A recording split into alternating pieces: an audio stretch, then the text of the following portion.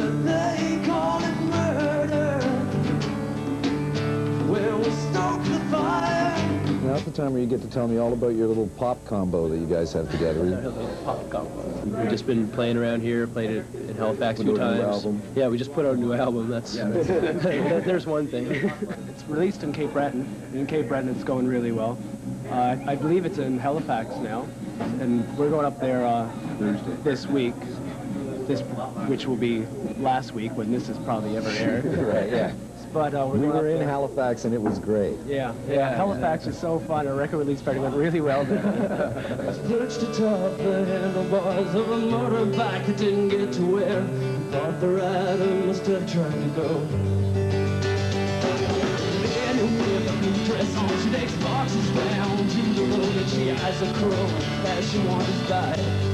I think the hardest thing about touring is finding money, because you never know when you can find people like a sponsor. You know, like if we had a really cool sponsor.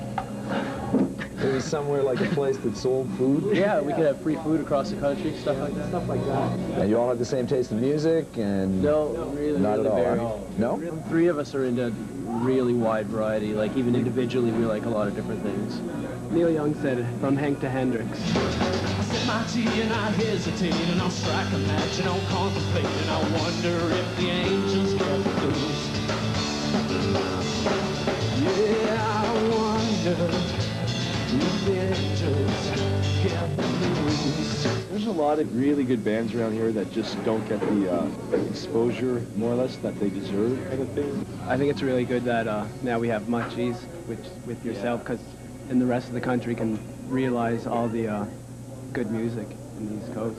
A lot of the bands now are taking more control, putting on their own shows, kind of like just independent shows and stuff like that, like the No Cases, bands that didn't get showcases. And then there's like venues like the Capri here in town, which is like the only place that really, really supports original music. Like Phil Davinsky and the staff there are just incredible. They helped so amazingly.